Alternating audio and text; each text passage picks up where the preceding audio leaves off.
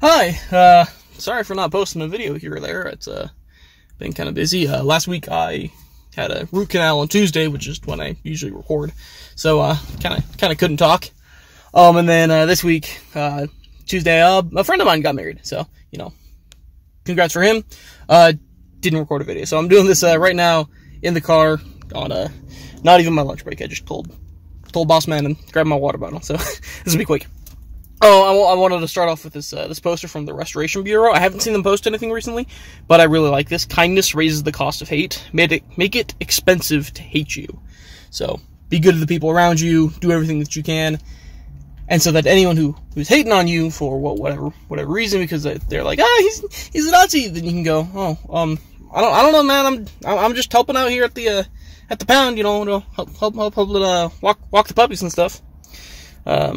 Alright, and here's another really cool one from J. Respectful Clark. First time watching this movie, it's a fun movie. Second time, when you think about it, it's like a right-wing inverse of Pleasantville. And third time, this movie is more right-wing than Triumph of the Will, and it's Blast from the Past with Brendan Fraser. We love Brendan Fraser, don't we, folks? And, thinking about it, yeah, Blast from the Past. If you haven't watched it, go rewatch it. It's a fun little movie, and in the right mindset, whoo! And to end things off, I've got something from @EsotericMom on Twitter, where it's a picture of Barron Trump. I must sway the non-believers. If we can get enough of them to support us, we can halt spice production. It's the only way I can get to the Emperor.